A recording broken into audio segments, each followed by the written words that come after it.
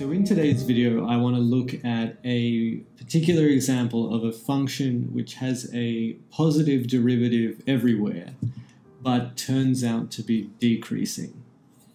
Now, you hear that and you think, surely that's nonsense. You know, a function with positive gradient or positive derivative is an increasing function. It surely can't ever decrease. The source of this phenomenon, the reason why such an example can be constructed, is because we're going to construct this function using purely the rational numbers.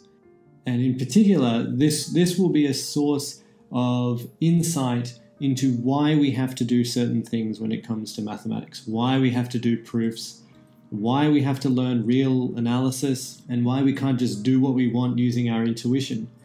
This example and these ideas are encapsulated very well in T.W. Körner's A Companion to Analysis, a first, second, and second first course in analysis, which I would highly recommend. If you have just taken your first year or second year analysis course and you've learned about the intermediate value theorem, you've learned about the constant function theorem, and all these theorems that seem intuitively obvious, but turn out, to have these difficult proofs, you may come away from that thinking, maths is just this esoteric field which is not welcome to outsiders.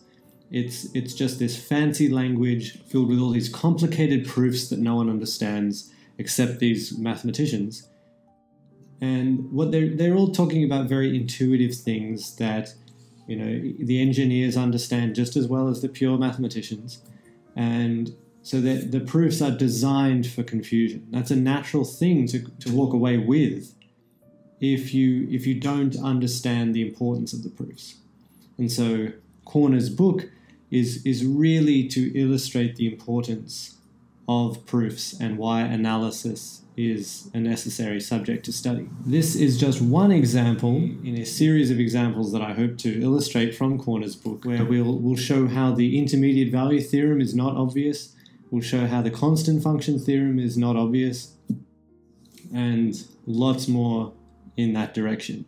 But in this video, what we want to focus on exclusively is an example of a function which has positive derivative everywhere, it's differentiable everywhere, but is decreasing if we try to do calculus over the rationals. So let's get into it.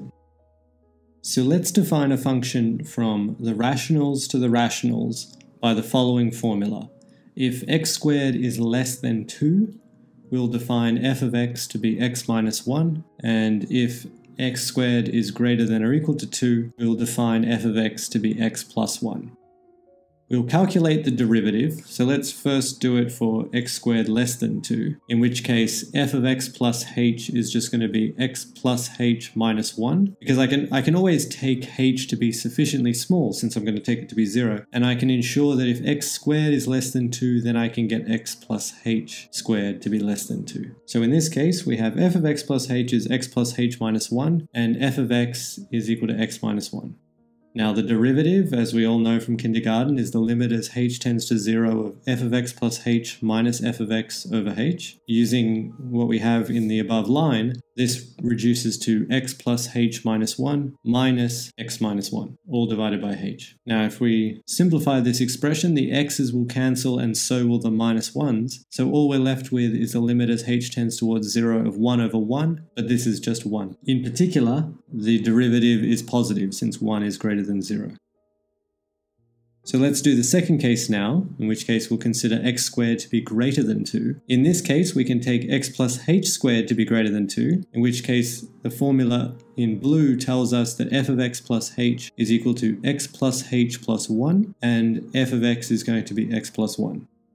Again, we'll calculate the derivative using the standard formula, the limit as h tends towards 0 of f of x plus h minus f of x over h. Inserting these pink formulas, we have x plus h plus 1 minus x plus 1, all divided by h. Again, everything will cancel here, so we end up with h over h, but that's just 1, and in particular, it's again positive. So what we see is that the function f of x given by x minus 1 if x squared is less than 2 and x plus 1 otherwise, this is a function that we just showed was differentiable everywhere, and so this function that we just defined is differentiable everywhere with f prime of x equal to 1 everywhere, and so in particular it's positive for all x in the rationals. Now, if we consider the point x equal to minus 8 on 5, then squaring this is just going to be 64 on 25, and that's 2.65, which is greater than 2. In particular, this formula now tells us that f of minus 8 on 5 is minus 8 on 5 plus 1, but that's just minus 3 on 5. Now, consider the point x equal to minus 6 on 5. Squaring this will be 36 on 25, which is 1.44, which is less than 2. And so the formula tells us that f of minus 6 on 5 is minus 6 on 5 minus 1, but that's minus 11 on 5. So if we think about this for a moment, what we have is a function with positive slope. I showed before that f prime of x was equal to 1, and that's positive everywhere. And moreover, we just showed that f of minus 8 on 5 is minus 3 on 5, but minus 3 on 5 is certainly greater than minus 11 on 5, which is equal to f of minus 6 on 5. So what we've just shown is that if we do calculus with the rationals, we get a function which is differentiable with positive derivative everywhere, but it goes down. And so what we see is that there's a fundamental distinction between doing the calculus that we're all familiar with